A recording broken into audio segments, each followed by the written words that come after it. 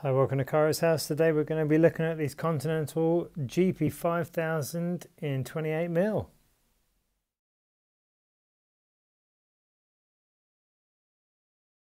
Hey, welcome to Tyre's house. Today we're going to be looking at these.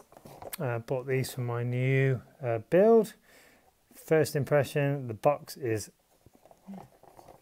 really big. If you put the tyre down, it's at least it could be a quarter thinner. Wobbles around like crazy. I do like the box though. It's a nice finish. Tells you how much to pump them up to. Lots of stuff on the back telling you about everything. We'll have a look at that. First of all, let's get this box open. Okay, let's pour it out. Tyre, box. So we've got active comfort. Oh, it absorbs vibration. Laser grip. Nice for cornering. Veteran breaker like normal. There's a close-up of all the stuff if you're interested. And a new era in cycling. Dun dun dun! Grumpy 5000. Okay, so as you know, I get my stuff from Wiggle. Not sponsored by Wiggle, it's just where I get my kit. These cost me £30.83. I've got two of them, obviously, for the obvious reason. Front wheel and back wheel. That's a little pamphlet. I'm sure we all know how to put tyres on. Let's get a look at them. So, I can take the band off. Okay, so it's off. Let's have a look round. Let's see if there's any information, any exciting information. So we've got the Continental, obviously. I'm looking for, there we go. Okay, this is the bit I'm after. So we've got made in Germany. Maximum, oh, there's a chunk out of my N. See it?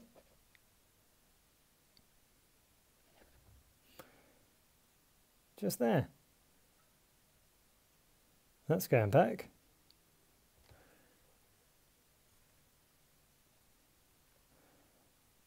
Just there, see it? That'll have to be returned, I'm afraid. Yep. Maximum inflation is 8 bar. Or 116 psi. That black chili compound, or perhaps because it's a new tyre, it's really grippy. It's not tacky, but it's really grippy. Like really grippy. And that laser grip is laser etched into the,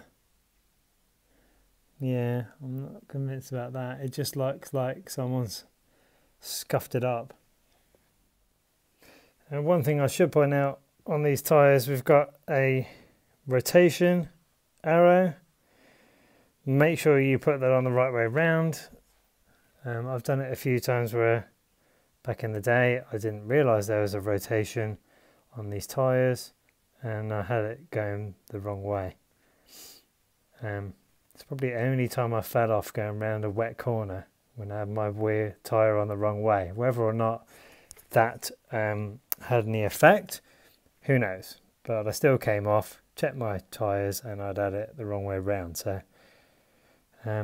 also I found this 5000 just after the grip. And if you're wondering what these two dots are, this is a wear indicator. A tread wear indicator. So when you've got dots, the tread is fine. When the dots are worn through, so you can't see them anymore, it's time to change your tyre. Just a little thing that Continental tyres have got, which is always good to look at. Alrighty, so as always, we're going to weigh it. One of these tyres, let's give it a weigh. Yeah, that's zeroed. So we've got 235 grams for one of these babies. So that's a little look and away. They do feel very grippy though, crikey. Of the Continental GP5000 28mm that's going back because it's worn down through to the threads already. Never mind. So thanks for watching.